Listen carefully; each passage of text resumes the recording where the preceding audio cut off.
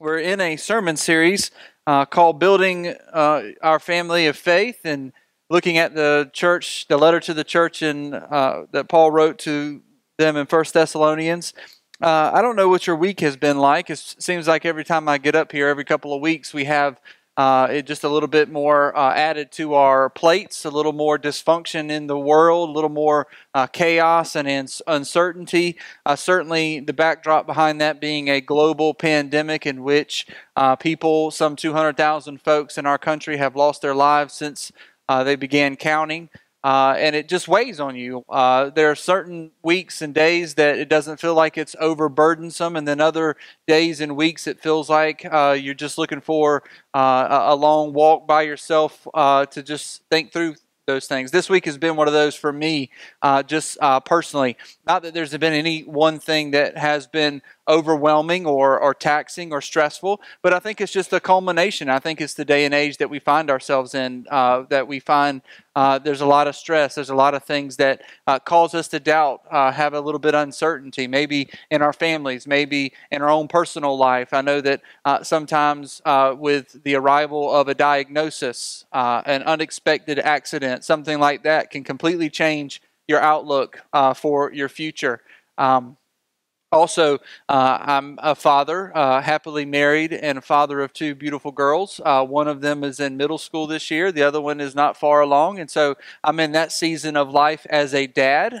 Me and my wife are. And one of the things that we talk about a lot at our home, I know many of you parents can relate with this, is when is the appropriate time that your child gets access to the thing that we talk about, like phones and internet and all that sort of thing. And as a father, an adult father, knowing what is out there in the world of the internet and the access that not just what my children would have access to, but who's on the other end of that would have access to them. It's really stressful trying to help your child grow up in the age of technology and the internet and those sorts of things. And so also this week, I've had a lot of meetings this week, in particular with other pastors in our city and then in our state, just talking about random things and just the feeling, and I heard this from a guy this week, just that the pressure of pastoring in a pandemic, the pressure of, being a pastor, there's a normal level of chaos, especially in a Baptist church, that you just roll with. And so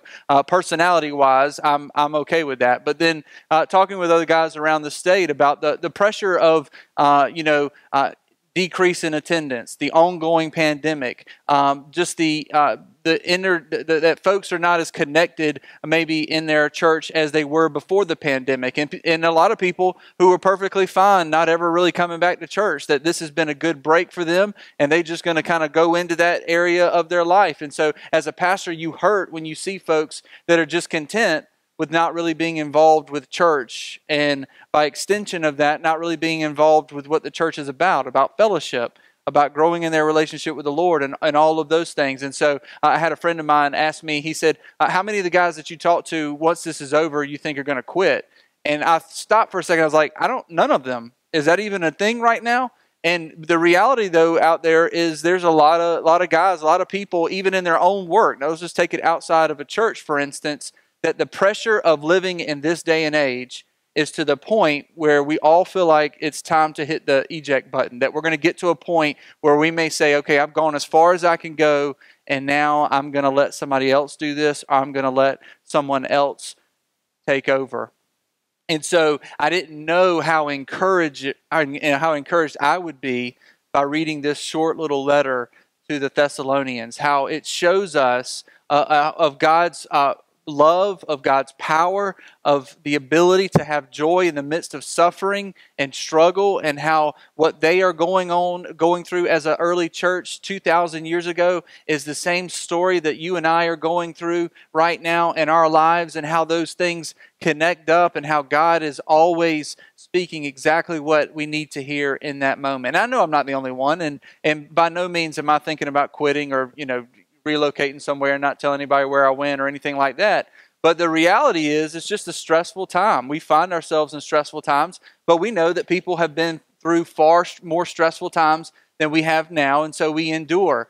But we don't want to just go through it through the motions. We don't want to just endure just to arrive at a finish line. Maybe we could endure in a way that would show those watching around us that what we believe about God, what we believe about His Word is really true. That what we are doing here this morning, that we have gathered from all sorts of parts of Jacksonville, North Carolina. We've gathered from different backgrounds and different families, different socioeconomic backgrounds, that we believe in Jesus Christ. That not only did He come and live a great and perfect life, but that He died in a specific way for our sins, and that God raised Him to life 3 days later. That in faith in Him truly changes everything about us. That it has the power to take us from who we are before Christ to who we are now, but not leave us there and see us all the way through to the end. And we're living in a day and age in which there are a million ideas out there to solve what's wrong with us.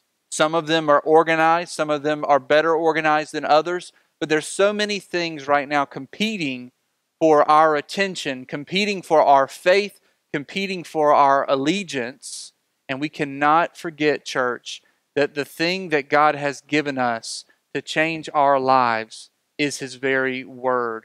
I tried to summarize this up this week, and I'll tell you this sermon prep this week has been a hot mess, but let's say it like this. There's nothing that this world can do to us that the Word of God cannot undo for us. There's nothing that this world can do to us that God's Word cannot undo for us. And that's a hope that I hope we can hold on to here. And so what I don't have any, I say we, like we all wrote this together. I don't have any special points together this morning. We're just going to read 4 verses, 13 through 16, and make some comments, and hopefully God will do what He desires to do. But think about this again, just before we get into the text, where this church is. And so Paul, with Silas and Timothy, are going through an area preaching the gospel, and they come to this city where there is no gospel presence yet, and they do what they always do. They set up shop in the synagogue, and they preach 2 ideas. The first idea is that the Messiah, the one that the Jews were all looking for, had to suffer, had to die, and had to be resurrected. They looked in the Old Testament and taught them, this is what you ought to be looking for. And after they made that case, they made a case accompanying it. This Jesus we're telling you about is this guy. This Jesus is the Messiah. Now, some people in the Jewish synagogue believed.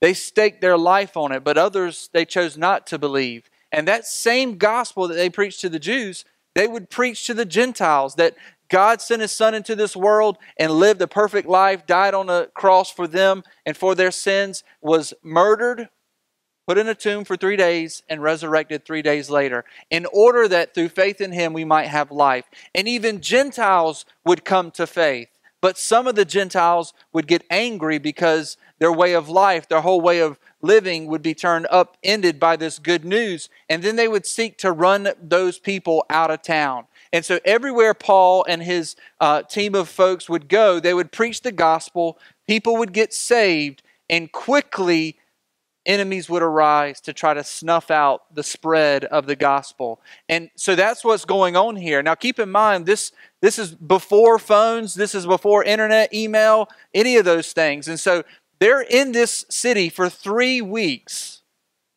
For 3 weeks, they're in the city preaching and teaching the gospel, baptizing people, and people are coming to faith. And at the end of those 3 weeks, enemies arise and run Paul and Silas and Timothy out of the city. And so they are no longer with this young church. And after a little bit of time goes by, Paul writes a letter to encourage them. And so 1 Thessalonians is a letter written back to these early Christians, this church that had its leaders for 3 weeks, to strengthen them and to encourage them. And so I looked at that this week, and I was like, well, shoot, if they can make it, so can we. We got more things going for us than they really had for them. We've been around longer than 3 weeks, okay? I will acknowledge that their leaders are better than your leader, but still, we have our leader around here. But at the end of the day, if they can make it, then why can't we? If these early believers who are suffering for their faith, who don't have a lot of resources, who are not organized very well, or any of those things that we look at, don't have a strong voting block, don't have power and those sorts of things, if they can make it, then why can't we? Because the important thing to realize is why they made it to begin with. And so Paul begins to close out the early section of his letter with remembering something about this early church that I think can encourage us here today. And it's found in verse 13. He says, we also, and so remember, this is Paul, Silas, and Timothy, we also thank God constantly. That is to thank God without ceasing. This is the same word that he uses when he talks about praying without ceasing. He says, we thank God constantly for this, that when you received the word of God, which you heard from us, you accepted it not as the word of men, but as what it really is, the word of God, which is at work in you believers. And so let's talk about some of these words that start showing up. It says that they received the word of God. This word received talks about what we do when we receive tradition that's passed on to us. And so there's a tradition of the gospel, basically what the gospel is, the good news of Jesus Christ. And so he said that when they brought this tradition of the gospel that wasn't very old, but the traditional story of the gospel, the life, death, and resurrection of Jesus Christ, and all of the benefits that come from that, when they brought that to them, they received it. They received it like it was something that was important. Tradition has a way of doing that to us. A few weeks ago, we were talking about how to streamline one of our parts of our service. If you've grown up in a Baptist church, you realize that at the end of the songs before the offering is taken up, normally ushers will come down front and they'll stand at the front, and then someone will stand up and they'll say a prayer. Well, we realized, of no fault of the ushers and really no fault of our own, that sometimes the ushers may come a little early or they may come a little late, and so it was just hard to try to line that up. And so we just thought that we would simplify the process, and the ushers wouldn't come down until after the amen of the offertory prayer. There'd still be enough time to do what we need to do, and that would help the ushers not have an awkward moment where they're coming down front and they're singing for 2 minutes because they jumped the gun a little bit. And so I reached out to a couple of our ushers and I said, hey, do you know why we come down at the end of the song anyways? And they were like, tell you the truth, I have no idea. That's what they were doing when I showed up. And so then I'd ask a few people that maybe were there earlier, and they were like, you know what, I have no idea why they do that. That's just what they were doing when I showed up. And I was like, well, that's how tradition is sometimes. None of us really know why we do that, but we do that nonetheless. And so Paul says that he brought the tradition of the gospel to them, and they received it. Some people don't receive the tradition because they don't believe that there's any merit. But Paul says to the church in Corinth, he says, the word of the cross is folly to those who are perishing, but to us who are being saved, it is the power of God. The tradition of the gospel, the good news of the gospel, for some of us, it completely changed our lives. But maybe someone sitting right next to us in the same story, the same service, who heard the same story, they were just kind of like, I don't know what I'm going to do with that. Or, I'm too busy to do that. Or maybe I'll do that at a later date, because they didn't receive it as a tradition to hold on to. They received it as something less.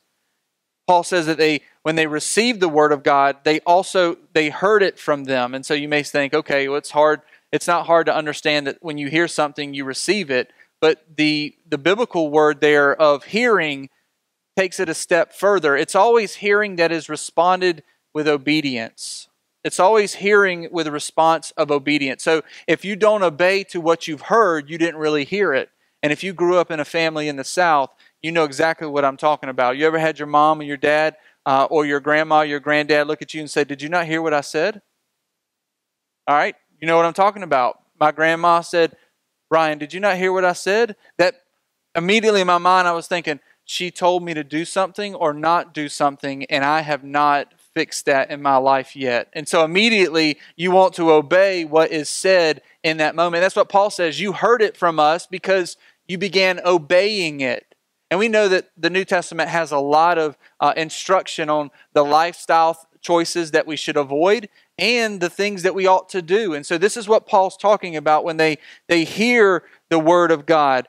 And then it says that they accepted it. That word accept there means to welcome it.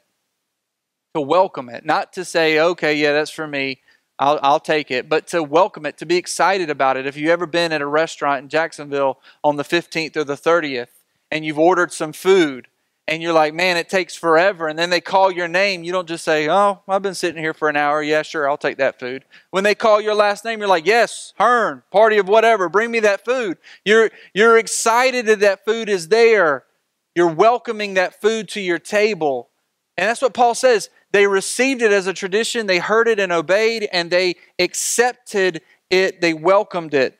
Not as a word of men, but as it is the word of God. The word of God which is at work in you believers.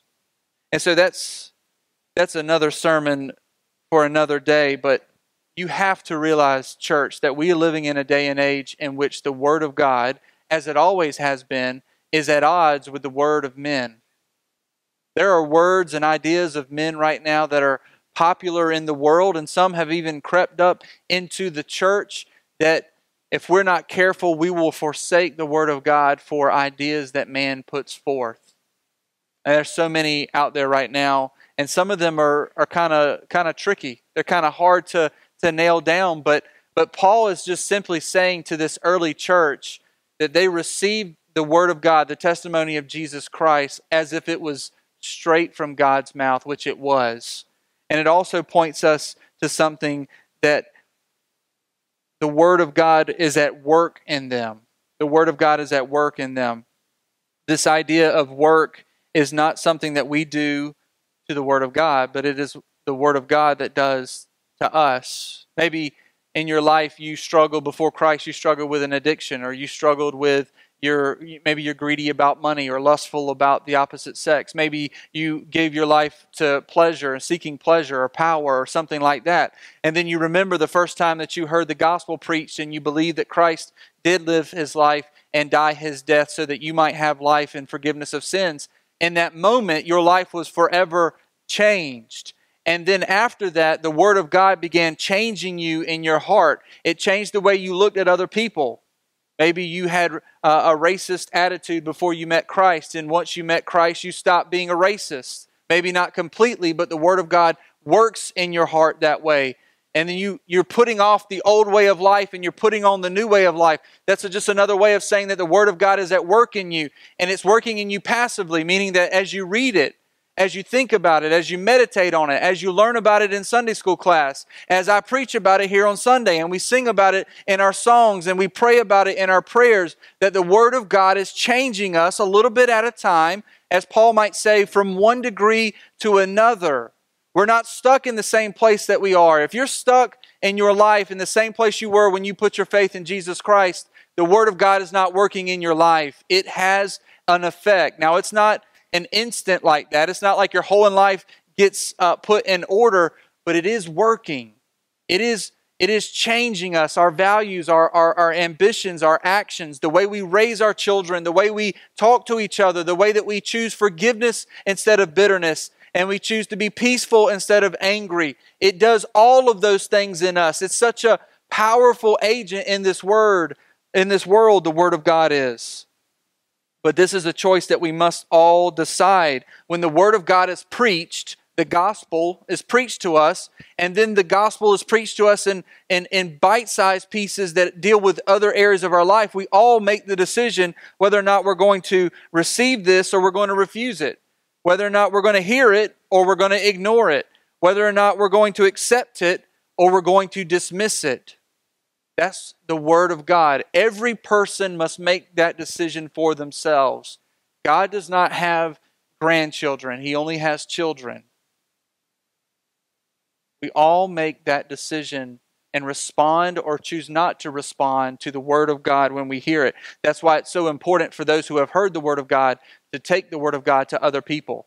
You may not know this, but within 3 miles of this church, now we're not the only church in this 3-mile bubble, but within 3 miles of this church, there are 26,000 or so people that self-identify as lost. How will they know if we do not take the Word of God to them? Now, not all of them are going to respond affirmatively to the Word of God, but some are. And how beneficial it is that someone decided to bring the Word of God to us. And how terrible would it be if we chose not to take the Word of God to others? How sad would it be? I mean, would we really miss the letter to the Thessalonians from Paul He took the Word of God in so many places. Surely he'd be okay if he didn't take the Word of God to these Thessalonians. It is like that, the Word of God. We must take it to people who need to hear it. And so how we ask our questions, how do we know that the work of God, the Word of God is working in our own lives? Surely our marriages will possibly improve. Surely our love for our neighbor and our maybe the way that we parent our children will improve if the Word of God is having an effect on us. I've already mentioned we will not show favoritism to one group or the other. We will not be racist towards one group or the other. We will not be angry towards one group or the other, or dismissive or hateful. That would be an evidence that the Word of God is working in our heart. But Paul ties the knowledge that the Word of God is working in these Thessalonians to a specific action going on in their life. And so while it may be true that you can see if the Word of God is working in many different areas of your life, the one we need to focus on this morning is the one that Paul said to them. Look what he says in verse 14. For you, brothers, again, there's that term, brothers and sisters. This is a family discussion. Became imitators of the churches of God in Christ Jesus that are in Judea. So Paul knows that the Word of God is happening in their life because they became imitators of all these other churches that went on before them. There's nothing going on at the Brookwood Baptist Church that hasn't been going on in churches since they first started having churches. Our story is not that different than their story. And there's some similarities that are, if they're present in a church, that means they are a church that it can fit in within the historical narrative.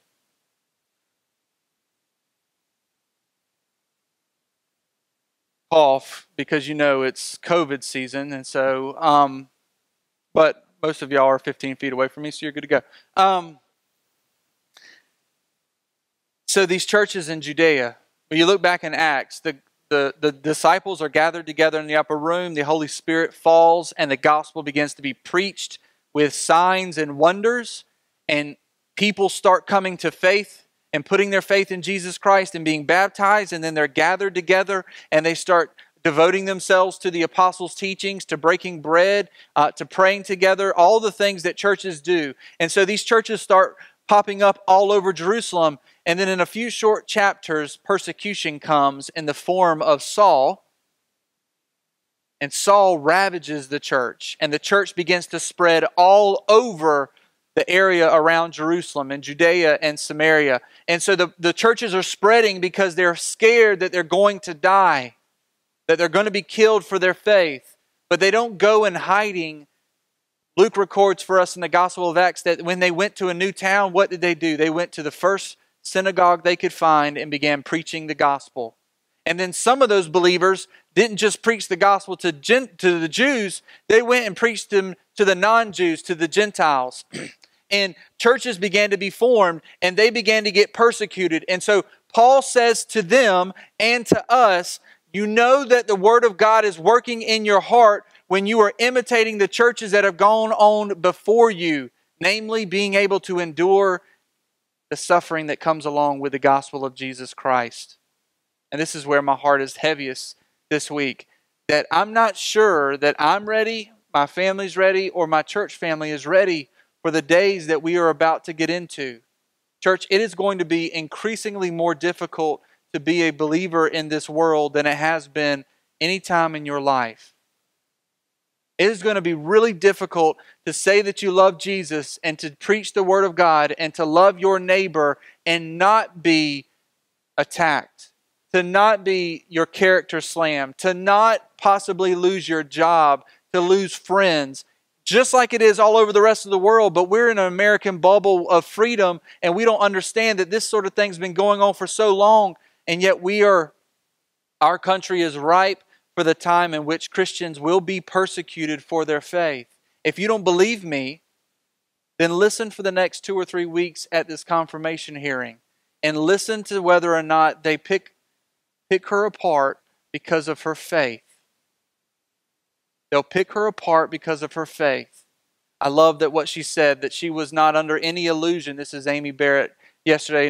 No illusion of what she was about to enter into, not in the short term or the long haul, but she promises to proceed with humility and courage.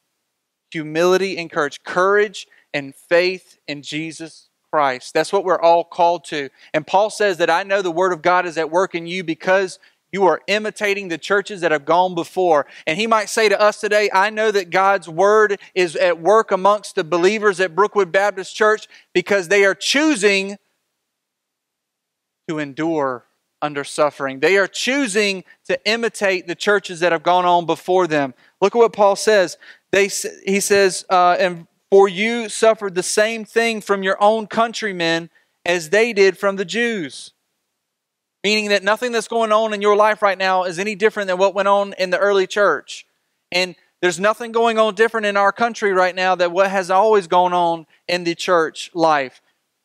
The church is attacked by the enemies of the gospel. Paul says, he refers to them as Jews with a capital J. And he says that you received from your own countrymen the same thing. And so countrymen and Jews, we're talking about the Jewish enemies of the gospel and the Gentile enemies of the gospel. And the point is, the gospel has always had enemies. Everywhere the gospel goes, enemies attack. Sometimes they come from people that you don't know, and sometimes they come from those who are closest to you. There's nothing new about what we are experiencing. Look at what Paul said. The Jews who killed both the Lord Jesus and the prophets, and they drove us out and displeased God and opposed all mankind by hindering us from speaking to the Gentiles that they may be saved. So as always, to fill up the measure of their sins. Paul levies a very damning accusation here. The Jews, they've been responsible for killing Jesus. They've been responsible for killing the prophets. They're responsible for running us off. They're responsible for trying to keep the gospel from going to the Gentiles. But that doesn't make sense. Because Paul used to be called Saul, and he ran around with his rabble. In fact, he was the first guy that showed up on scriptures in the book of Acts trying to kill Christians. So Paul can't be specifically talking about Jews, all Jews. He's talking about a certain kind of Jew. The Jew that is against the gospel of Jesus Christ. Just like not all Americans are against the gospel, but some Americans are against the gospel. You see that? That there has always been an enemy to the gospel of Jesus Christ that chooses and desires and strategizes and uses all of their power and manipulation to try to snuff out the good news of Jesus Christ. And Paul says to them that you are enduring the same type of nonsense that we have always endured. These people, the enemies of the gospel, will always try to snuff out the spread of the gospel.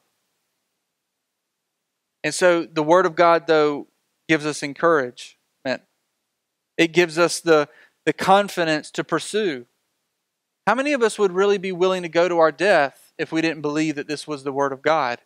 How many of us would be willing to lose our business, to lose our relationship in our family if we didn't believe this was the Word of God? The disciples said to Jesus, we've given up everything, like money, lifestyles, everything. We've given up our family. And Jesus says, you ain't given up anything that you will not receive in this life. Meaning that if you give up your job and it costs you your job to follow Jesus, don't worry about that. If you lose your family because you decided to follow Jesus, don't worry about that. If you lose your stature in this country because you preach the name of Jesus Christ, don't worry about that. Because you're going to get a new family in the church. You're going to walk on streets of gold one day. You're going to have power and influence as a follower and a child of God one day. And so no matter what we give up in this life, it cannot compare to what we get when we put our faith in Jesus Christ. This suffering that we experience is temporary.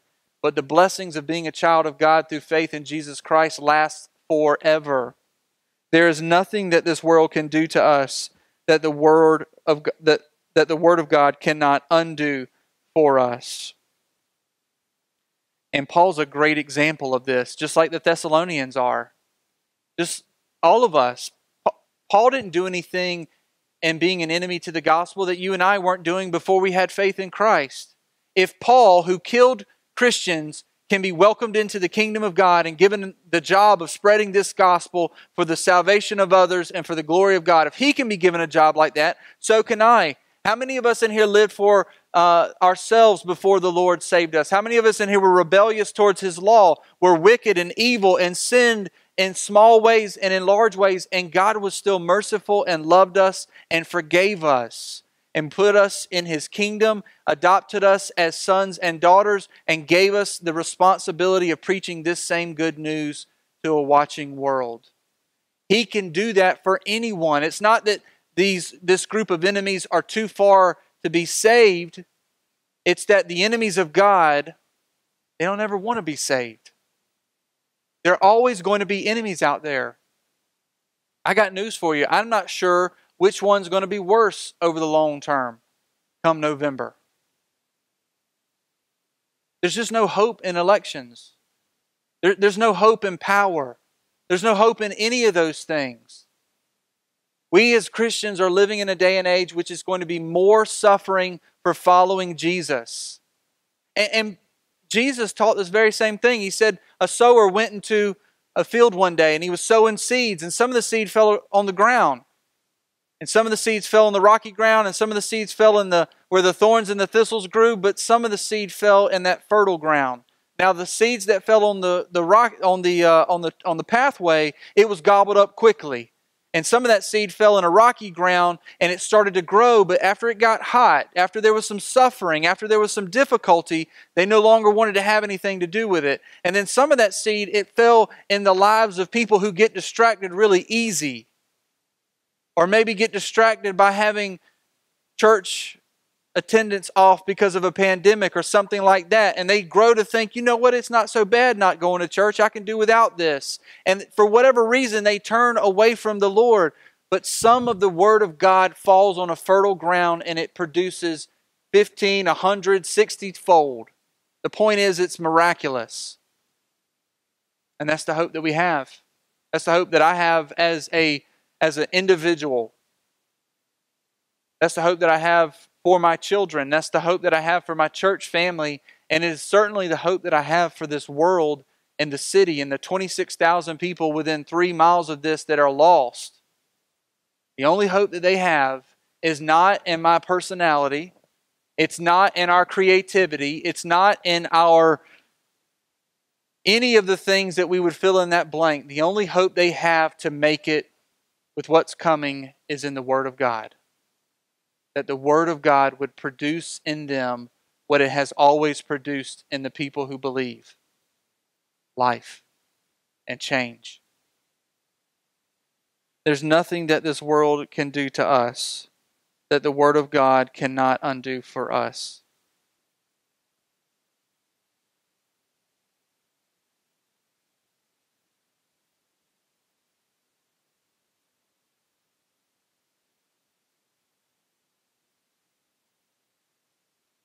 This part ends with the phrase, "But wrath has come upon them at last." And it reads like it's an encouragement. Why is it encouraging that the wrath of God has come on them at last, the enemies of God? Could it be to encourage those who are suffering that God sees exactly what's going on? Paul says in Romans that the wrath of God has been poured out on mankind in that He gives us over to our desires. He lets us go from bad to worse. But there's also a wrath of God that comes in the end. And the language here offers both interpretations, that God's wrath is being poured out, and yet God's wrath has not yet been poured out to the full. But the point is, God's wrath on His enemies is so certain that it should give us hope. You may not live long enough to see God's wrath poured out on those who persecute you, but you will see it one day in which God will right every wrong. He will correct every error. He will silence every liar.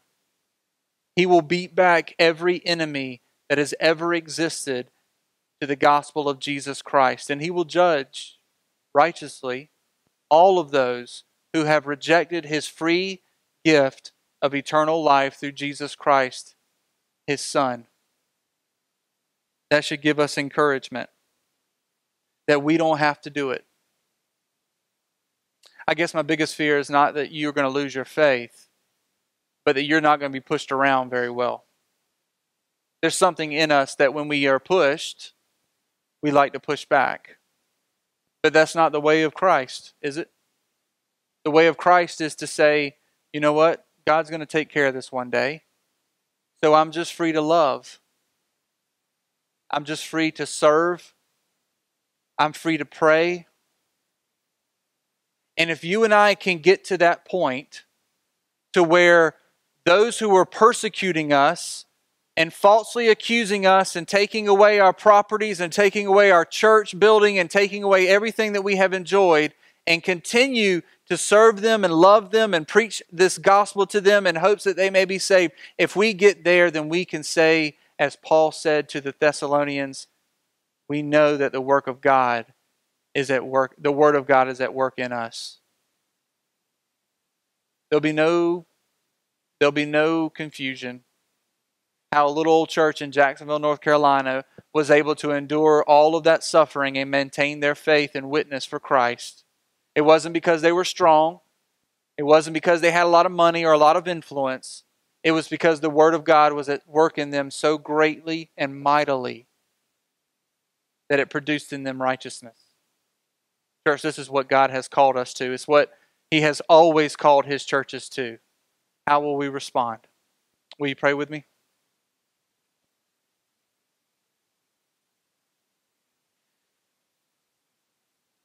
God, my prayer this morning, early this morning, God, is the same for right now, Lord, that Your Word would be at work in our hearts, accomplishing everything that it desires to do. God, that we might receive it, that we may hear it and accept it like our brothers and sisters at the church in Thessalonians. That it would make such an impact in our hearts that we might be able to imitate all the churches who have gone on before us, even churches that exist in the world today, that we might suffer well, that we might count it a joy to suffer for the name of Jesus Christ, that we might endure, that we would not be distracted by a false offer of social justice or distracted by a false offer of political power and influence, that we might not be distracted by the promises of an easier lifestyle, but Lord, that we would lean in to what You've called us to. You've called us to suffering. Paul says that if we share in His sufferings, that we will share in His glories. And so God, I pray, not because there's something wrong with us, but because there's something right with us because of the Word of God, that we might embrace the life that You've called us to as believers. Lord, let us make a deposit now in our hearts and our minds before it gets here, that when the suffering comes, so will the work of God. That we believe in all of our heart that there's nothing that this world can do to us that the Word of God cannot undo for us. And God, I pray for those in our midst that don't know You, that this sounds a little crazy. God, I pray that You might let them see that this is the true power of God for the salvation of everyone who calls on the name of Jesus Christ. That You might move them to call out in faith to the only one who can do anything about their situation, just like we all did at one point in our life. Father, we thank You for these things. We pray that we would continue to walk by faith and not by sight, because sight is a little overwhelming right now. But we're just doing what You've always called Your people to do, to live out the rest of our lives for the glory of God and for the good of our neighbors. We pray all this in Christ's name. Amen.